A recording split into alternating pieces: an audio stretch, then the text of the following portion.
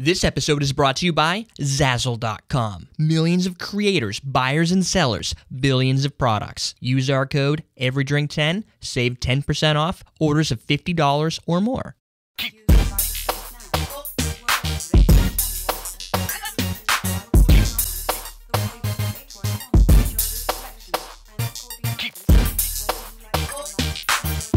Welcome to Common Man Cocktails. I'm your host, Eric Schomer. Today we're going to create the Camp Granada. This recipe comes from some guy, 87, who obviously hates me. No pants Friday, before I forget. I got pants on though. But it is hot, I should take them off. This has campari, which we've seen in the past. We didn't exactly enjoy, but that's okay. It's always good to try again. I didn't like Merlot the first time I drank it either. I had to continue to finish the bottle. Not all in one night. So you think you're actually going to like this eventually? Eventually, I think it can be done. It's just you got to get the right recipe. Once you get the right recipe and you start to like that recipe, you can change it up until you can finally get more Campari into your lifestyle. So we've got Campari, 1.5 ounces. We're going to do 1/2 ounce, thank goodness they put it in ounces this time, of grenadine. We're going to do 2 ounces of grapefruit juice, as if this isn't already bitter. We're going to do 1 ounce of pineapple juice and 3 ounces of 7-Up. This is going to be our topper, and this is what's going to totally make this drink change. It's going to like bring it to down to earth. We're also going to use a maraschino cherry. I'll show you that later. So I hope, because I have nothing else to wish for. We'll shake everything but the 7-Up. Well, you have plenty to wish for. You just, going on simple terms. Right. I have no idea what you're talking about. Well, come on. You can wish for like $1 million. That's true. You're just going to wish that, 7-Up helps you drink. You know what? It's probably better than $1 million. Because, come on, you can't wish for $1 million. What movie were you able to ever wish for $1 million where bad things didn't happen? It always goes bad. It's like when you used to play Dungeons and Dragons and you wish for things. You're going to go to purgatory, lost, like Hurley. He won all that money and... That's true. No, I was thinking, if somebody wishes for $1 million and they get $1 million, it falls from the sky and kills them. Like, because it's so heavy, $1 million. Like Pink Panther. Like Pink Panther, yes. The safe episode.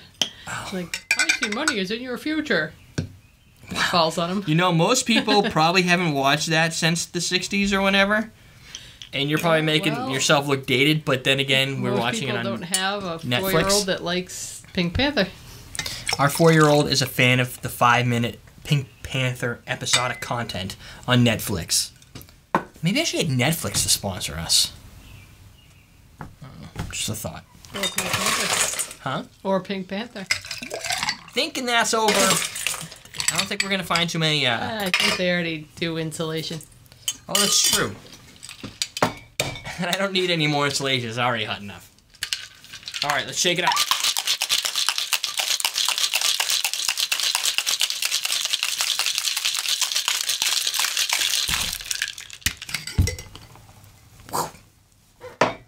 Okay. I could smell the bitterness from a mile away. The bugs? Huh? The bugs? No, the everything. Bugs. Bugs? You're gonna stick on that, aren't you? Crushed up bugs to get this to look that way. Yeah, that does look kind of sexy though, no? Don't know, can't see. Top 7-Up. Oh, stay down. Yeah, looks kind of cool. Got a pink look to it. A little higher. She's gonna blow. There we go. Top with the maraschino cherry. And there you go. The Camp Granada. Now, some shows would stop right there, but no, not us. We're drinking it up. Even though you want to. Sometimes. Okay, that's the Camp Granada. It's great. It's on everydaydrinkers.tv. Awesome. Actually, it smells like a strawberry candy. Nope. It smells like citrus and Campari.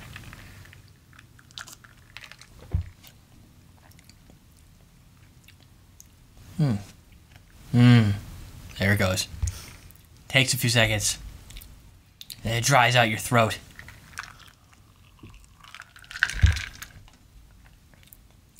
Okay.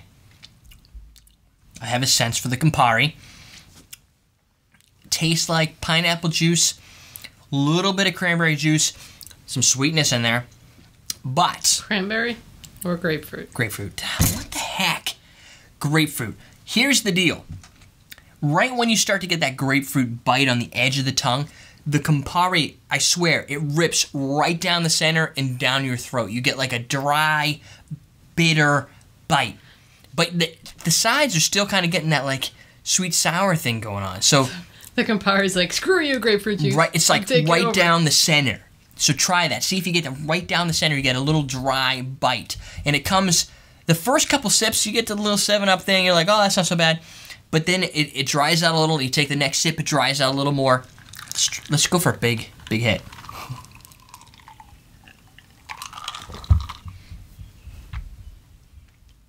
Really appreciate it. Same thing. Almost invokes the gag reflex almost. It's just such a good, sharp bite right down the center of the tongue. Sour drink. I would tell you right now, this is a much better Campari style recipe than the last one. The last one was so intense. You just, a single sip, you're like, ooh.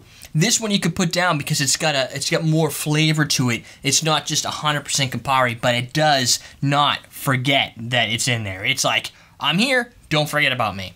So if you can take it and you want to try this drink, if you got some Campari hanging around or you got a friend who has it, have them make this recipe first to really get an idea. Because if you have this, you'll know if you're going to like the Americano or any of the other drinks. So there you go. I'm your host, Eric Schomer. Check us out on everydaydrinkers.tv. Sour.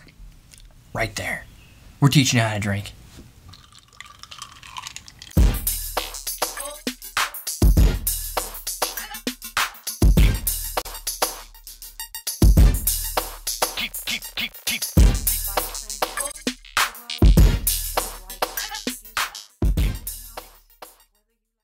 Why did you only put for the first person's name and I have to do all the rest of the card?